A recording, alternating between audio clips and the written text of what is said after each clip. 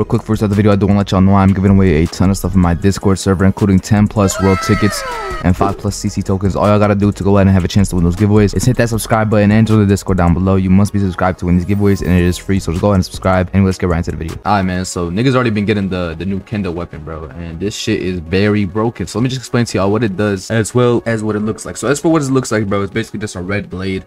You guys can see on the screen right now. Very simple looking weapon. Doesn't look as cool as the Kendo ones in my opinion, but it still do look pretty cool, bro. So what it does, bro, is the neutral crit disables all moves except for Shikara Res and Shrift. So basically you're just, it's like Asta's anti-magic.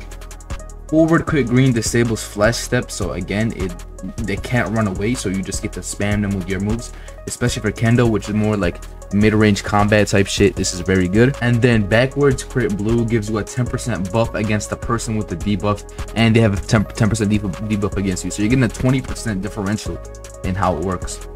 And then also, bro, you get guard break M1s. Now obviously this is not all the time, but this is when you hit one of the crits, you get guard break M1s, bro. That's for the passive one. So for the passive has a 20% chance to activate, and if it activates, you get guard breaking M1s, bro. That is broken. And people that have the weapon have been saying they need to nerf it. I'm currently grinding for the new weapon right now as we speak, and if I do get it, y'all best believe y'all be seeing a new build video with it, bro. But yeah, this new weapon definitely needs to be nerfed. I'll see you on the next video, man.